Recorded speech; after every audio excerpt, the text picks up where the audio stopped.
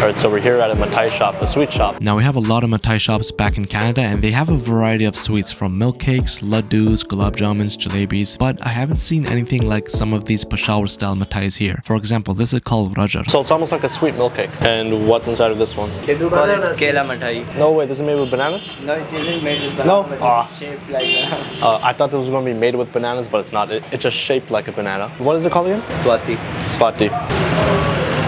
It's a bit of a crunch on the outside and then soft on the inside. Okay, so this almost tastes like a jalebi, and it has a bit of sesame seeds on the outside. You can almost think of it as like a funnel cake, but it's really thick. My name Guldin Khan. He was his father, Chacha Israruddin. Okay, so all this market is named after so all of the shops here, they're all named after his father. So it's a family-run business, and he's been doing this. Initially, he's been the one making all the sweets for over 30 years, and then he got his kids to do the rest of the job. Sesame seeds, the brown sugar, of course.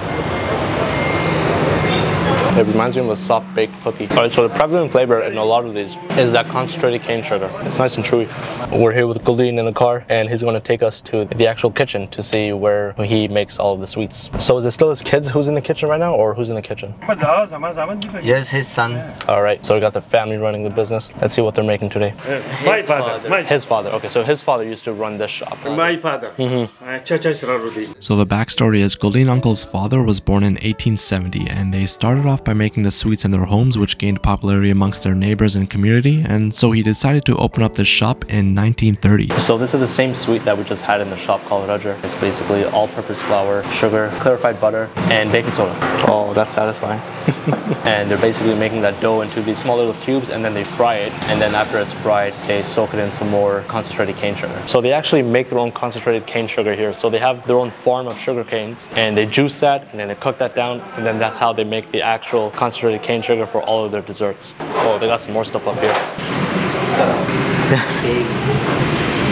It smells really good in here. It's like a sweet bakery, that's all it is. Yeah. So now we know why he wants to have so many kids. It's because he wants to keep the secret family recipe of all the sweets in the family. It's a top secret recipe. Who's that? A little butcher party. So we're going slipper shopping, but they also fed us some cholay, which is basically chickpeas, and it's boiled with a whole bunch of spices added on top at the end. It looks like some chili powder and some ground coriander as well. It tastes good, and it immediately reminds me of the beans you get at Taco Bell.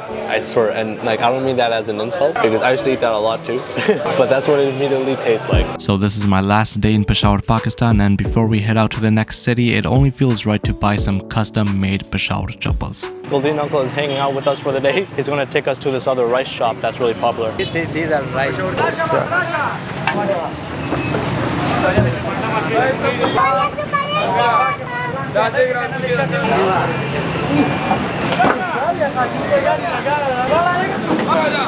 Okay, so that whole scene reminded me of a NASCAR pit stop, you know, where they have to change the tires. So this guy's bowl was getting empty. They backed up a truck and they brought back some more khichdi, which is basically rice slow cooked with, in this version, it's beef. So the beef is almost melted into the rice. And I'm sure they got a whole lot of different spices in there too. Oh, people are going crazy over this. Was so furious. And we're back at Guldin uncle's shop. So we also have khichdi back home, but we don't usually add beef to it, or the ones I've seen. It smells like the khichdi that my mom makes. That's good. It's like a really hearty, beefy oatmeal. So they use a really short grain rice in this khichdi. It's even better with yogurt because it's so rich and savory that the slight sourness and tartness from the yogurt really cuts through that, so it's a good balance. It almost reminds me of halim because there's beef in this, but it is still more like khichdi. That's nice.